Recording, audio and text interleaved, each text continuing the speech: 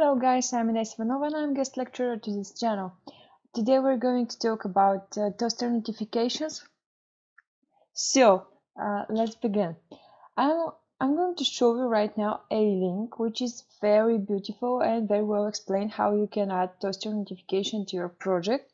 They're very well described, so step by step what you should do in order to include your Toastr notification in your Angular project. Please be aware of that. The current version of Toastr, which is 12, I believe, is working only with Angular 9. If you're using Angular 8 and try to install the latest version of Toastr notifications, which is 12, at the time of recording this video, you're not going to be able to do so and start your project with this version of Toastr notifications. So,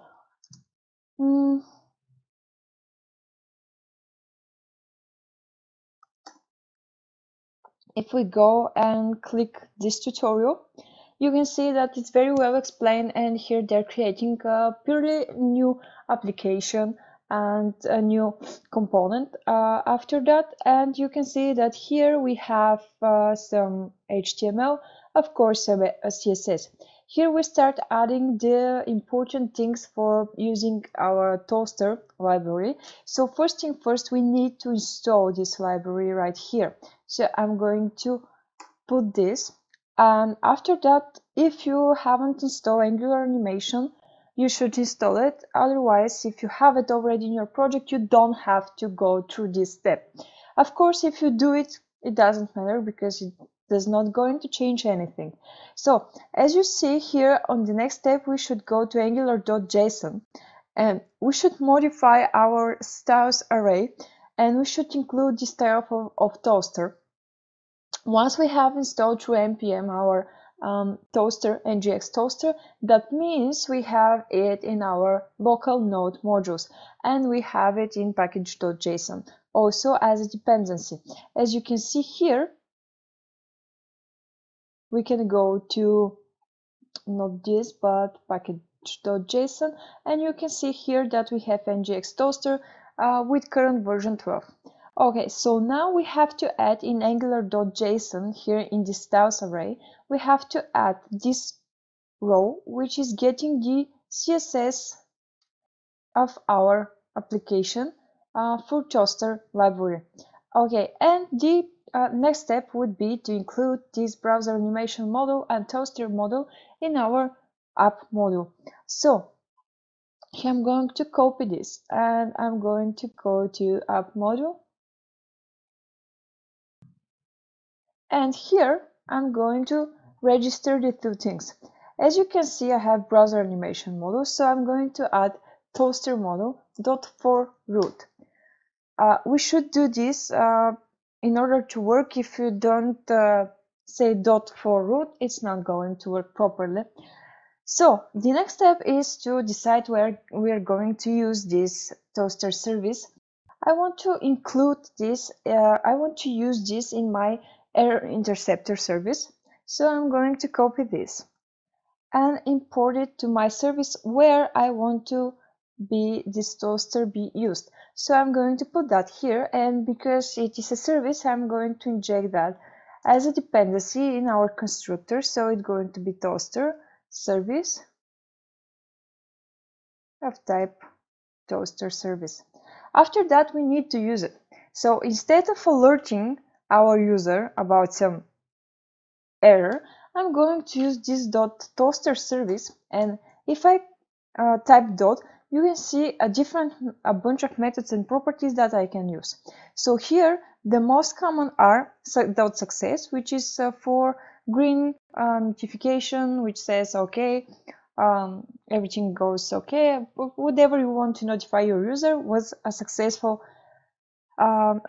step. Here we have warning, which could be also be used, and here we have error. So I'm going to use error because we are in the error interceptor, and inside we can put our message. So basically I can go one step before that and say let message is equal to an empty message, and here I can redefine every time my message saying that message on this error would be equal to string, which will be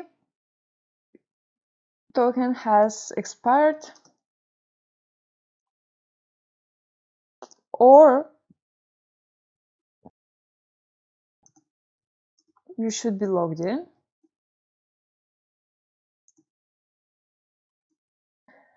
And of course, we can redefine every time messages. For shortens now, I'm going to delete that, and here I'm going just to again say the statuses,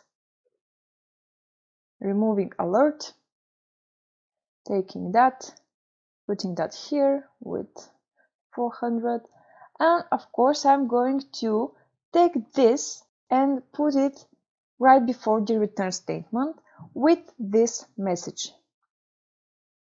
And here I'm going to say that for every other error it will be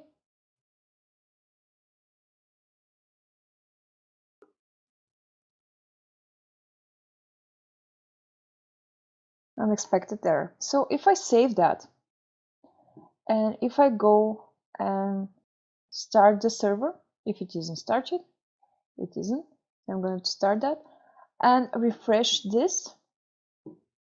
Have we started? Yes, we have. So if I refresh that, and of course if I try to enter with wrong credentials, as you can see here, we have our error interceptor, which is working, and we have this notification from Toastr. I hope this was very useful. Of course, you can use that everywhere you want. Let's say that you want to create post, and after you have successfully created a post, you want to notify the user by using this Toastr notification. Everywhere in your Angular application, when you want to use this Toastr service, you just have to go and take this import or from NGS Toastr, put it in your TypeScript where you want to use it. Of course, you have to inject it through the constructor with private statement Toastr service. And after that, saying that this is F-type Toastr service. And of course, you can use it whenever you want to use this with whatever you want. So here I'm going to use success, and here I'm going to put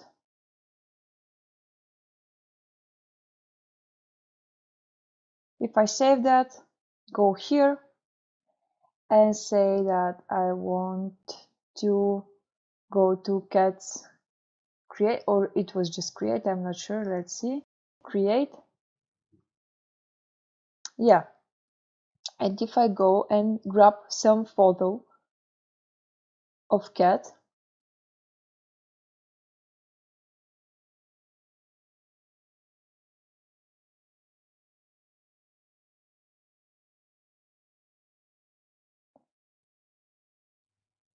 and put it here, and after that make some description,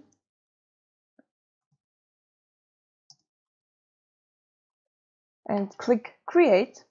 If we go to network and see that it is created successfully, we will have this alert here, which is also saying success. So that was the case when you can use these notifications. Of course, you can use it whatever your purpose is. So if you find this video helpful, please like, comment, subscribe, whatever it is needed to show us that you value what we have done for you. And of course, if you're Bulgarian and understand Bulgarian language, please go down below, click the link to my channel and subscribe to it also. Thanks, bye.